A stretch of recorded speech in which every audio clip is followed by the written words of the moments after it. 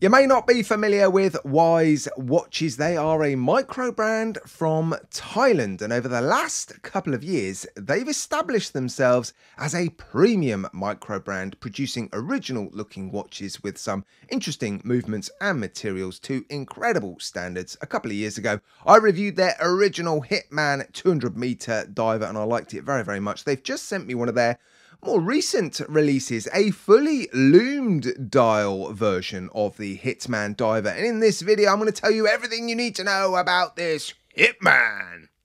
Now, before I run through all the reasons why I think Wise is a premium micro brand, I'm going to ask you guys to do me and the channel a solid by subscribing, maybe hit that bell notifications icon as well, and like this video if you enjoy my content. Yeah, that would be smashing. Right, Wise, what is the difference between a micro brand and a premium micro brand? Well, it's not just one thing, it's lots of little things, and I've already unboxed this watch on my second channel, I Like Watches Too. Feel free to head over there after you've finished watching this video and subscribe to that channel as well. Yeah, so I've unboxed it already, and I forgot to show you something in that unboxing. Here we go, let me just take out this box. I mean, the packaging is one thing I think that helps to establish a premium brand over just a normal brand. This box feels very heavy and beautifully made. I don't know what the material is, but it doesn't feel like cheap cardboard. And then under here you will see a little compartment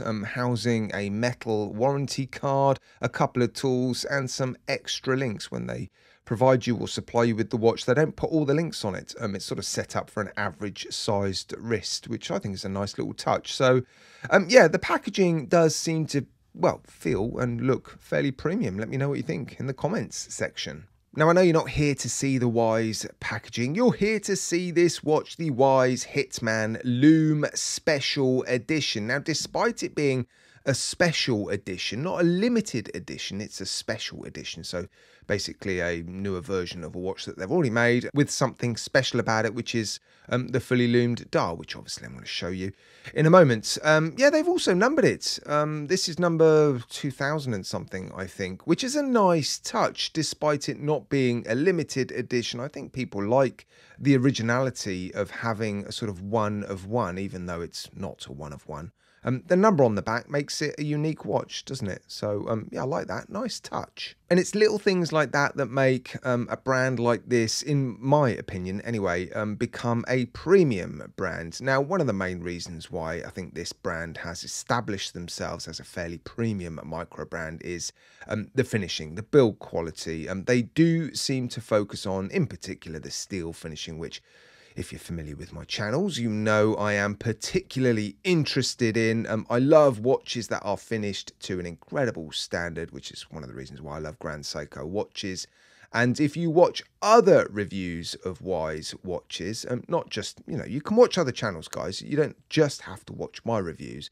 If you watch other reviews of their watches, you will see other reviewers saying a very similar thing, that the steel finishing is incredible, and they often use different materials like 904L stainless steel, not just 316. This is 316L stainless steel. It's a 200-meter diver. I wouldn't expect them to use anything else, but yeah, they use interesting movements, different steels, beautiful ceramic bezel inserts. The bezel action on this watch is incredible. And again, that's just another small indication that this is a premium brand. The alignment is perfect.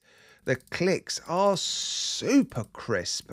They remind me very much of the Phoebus PY007C that I had, which had probably the best bezel action I have ever experienced. Let me put this closer to the mic so you can have a listen.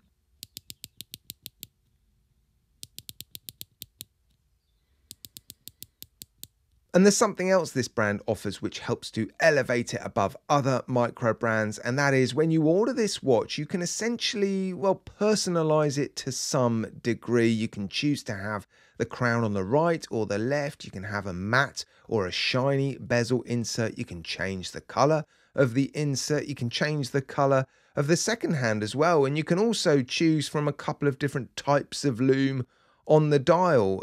So yeah, you really can choose the Wise Hitman watch that you want. And with the older version, you had different colored dials as well. So Yeah, I like the fact that they offer that flexibility. They've also selected a no date movement for this no date dialed diver, the NH38. Now, I know when you're looking at the prices, for some micro brands, I think you would expect a Miyota 9039, but as I've already mentioned a couple of times, this brand is trying or has established itself as a premium micro brand. So they're offering this watch for $440 with an NH38, a no-date version of the NH35, beating at 21,600 beats per hour.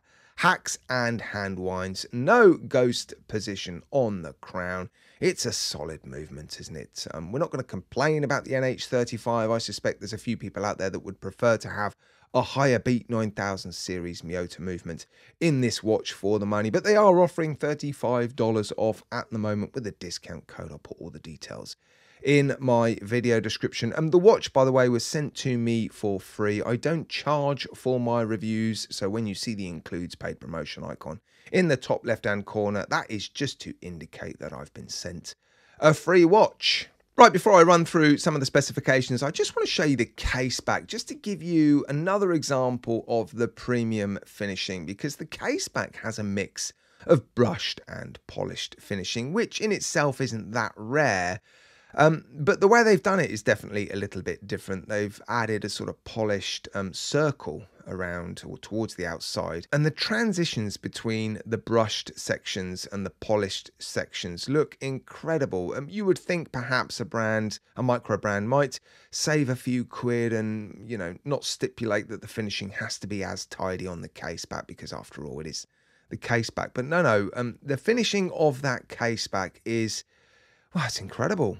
So if it's that good on the case back, you can only imagine how good it is on the case and the bracelet, and it is very, very good. The polished surfaces, not many of them because it's a tool watch, but there is a polished chamfered edge running the length of the case. Look, very bright, very crisp. Transitions are fantastic. The brushing is a beautifully fine satin brushing, longitudinal brushing on top of the watch. Runs down the side of the case as well. Fully brushed bracelet. Look, no polished surfaces on the links. Just smudgy prints. Look, a little bit of a polished chamfered edge on the outer shell. That is probably the only part of this watch which doesn't feel very, very premium. The outer shell is just a fairly simple sort of pressed outer shell. Double pushers, no safety latch. It's signed and beautifully finished. 3 micro adjusts, which is all you need. But you've got very nicely, well, I haven't taken all the plastic off. Look. Very nicely brushed and finished inner elements, which appear to be milled. So yeah, the clasp is nice. It's just that outer shell is probably the one thing that just doesn't quite hold up to the rest of the watch. The screw pins are nice, solid end links, solid links, a fairly standard 3-link tapering bracelet look. Female end links as well. I'll put the dimensions and the weight in the bottom right hand corner when I pop the watch on my wrist. The end links marry up to the case very, very nicely. No movement at all. Obviously, they look like they've been made for this watch because, well, this case, I should say, because they have. The bezel they've sent me is a black bezel, and it's polished look, and it's beautifully bright. The print or the font on the bezel, the markers, really, really crisp as well. And if I zoom into the dial, you can see that the incredible finishing carries on when it comes to the hands and those applied markers. Fairly deep markers, aren't they? I suspect the lume on this watch is going to be pretty good. Not just the lume on the dial, but the lume on those markers, because they seem to sit fairly high off the dial. I mean, even the sides of those markers look to be nicely polished, and yeah, they're really deep and crisp, aren't they? The hands as well, beautifully polished. The finishing really is exceptional on this watch. Right, I think we need to have a look at the lume, don't we? I am going to do a lume degradation test at the end of the video, but with this being a fully lumed dialed watch, I think we should just have a look at the lume. Well, it looks like it's going to be a fairly impressive lume display. You've got lume on lume by the looks of it. You've got lume in the bezel inserts. Yep, you've got a fully lumed dial. There is some lume on the hands as well. Those hands aren't fully skeletonized.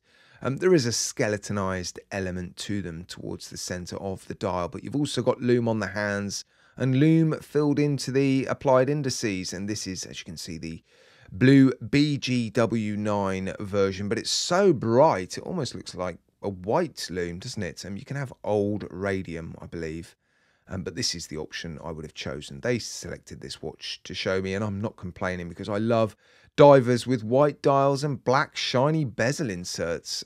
So yeah, perhaps they're watching my channel and they know what I like, but they pretty much sent me the watch I would have chosen. Right, we'll test the lume at the end to see how well it lasts, but yeah, I suspect it's going to last pretty well. There looks to be a lot of lume on it, and even in this bright light box, the dial now looks like a pale baby blue, doesn't it? Incredible.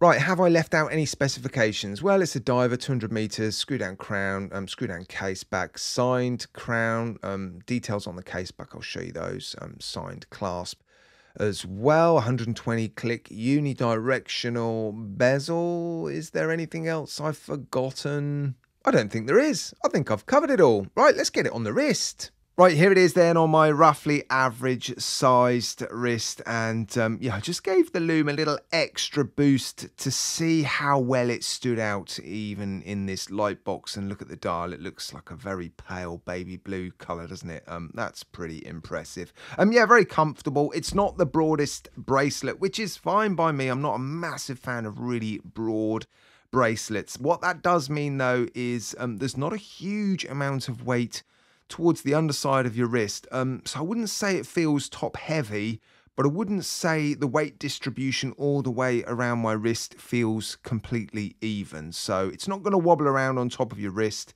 I mean, it feels very secure. The bracelet is definitely broad enough. It's just quite narrow, which I like.